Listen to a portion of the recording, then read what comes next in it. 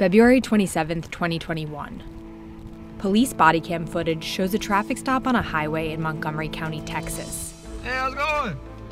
As this 2019 Tesla Model X driving in autopilot mode strikes their vehicles at 54 miles per hour, injuring 5 officers and hospitalizing the subject of the original traffic stop. Here, roll up. 1, 2, 3. The crash is one of 16 between Teslas and emergency vehicles being investigated by the National Highway Traffic Safety Administration, or NHTSA, to determine whether Tesla's Autopilot has contributed to the accidents. The Journal obtained exclusive dashcam footage and partial data logs from the Tesla in the Texas crash. We annotated the footage for clarity. These materials show the car's autopilot system failed to recognize the stopped emergency vehicles in time. And though its driver monitoring system appears to have worked as designed, it was not enough to sideline the impaired driver and prevent the collision. We also obtained 8 crash reports included in the NHTSA investigation. In at least 6, the incidents occurred when emergency vehicle lights were flashing. NHTSA declined to comment on an ongoing investigation, and Tesla did not respond to requests for comment. The driver in the Texas crash begins his 45-minute trip just before 12:30 a.m. He is intoxicated, according to police reports. The police investigation notes several instances when he swerves in his lane. About 4 minutes into his drive, the logs show he sets the car on autopilot at a speed of 64 miles per hour.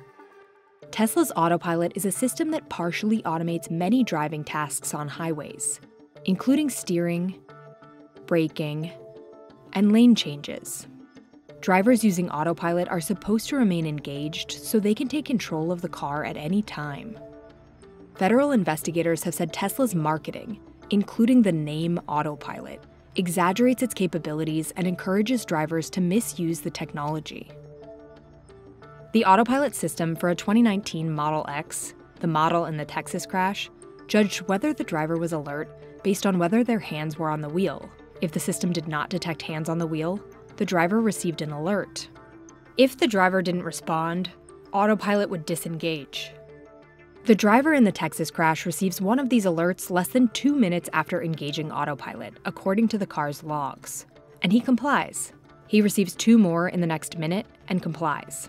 In fact, he receives and complies with 150 of these alerts over the course of this 45-minute drive. By the design of Tesla's driver monitoring system, the driver was paying enough attention to operate the vehicle in autopilot.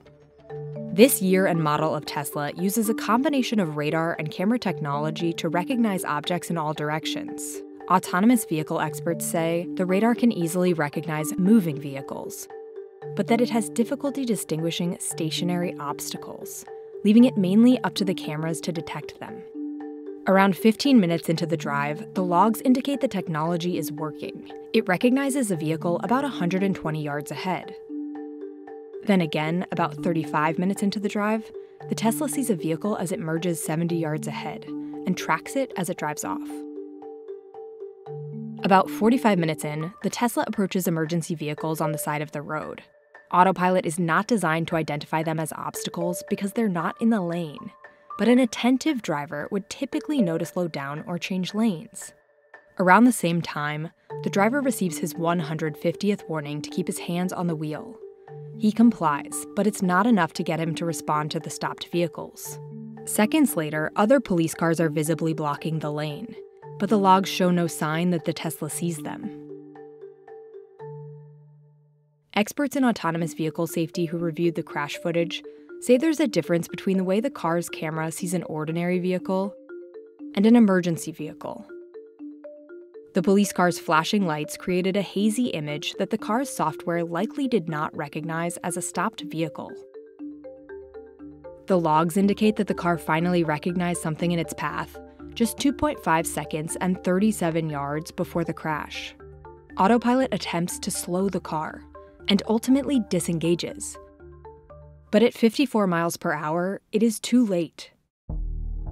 The 5 officers injured in the crash are suing Tesla, claiming that the autopilot feature was responsible for the accident. An attorney for the officers declined to comment. Tesla denies the lawsuit's allegations and claims the fault lies with the driver. The driver did not respond to attempts to contact him. In 2021, after repeated recommendations from federal investigators, Tesla began using internal cameras to monitor driver attentiveness. But safety experts continue to find flaws in its design, and drivers still find ways to fool the system. The same year, Tesla also issued a software update that was designed to improve Autopilot's ability to detect emergency vehicles. Though one of the crashes NHTSA is investigating occurred after these updates. The government has now expanded its investigation beyond crashes with emergency vehicles and is investigating the overall effectiveness of Tesla's Autopilot system. They could ask the company to recall the cars if they find the technology flawed.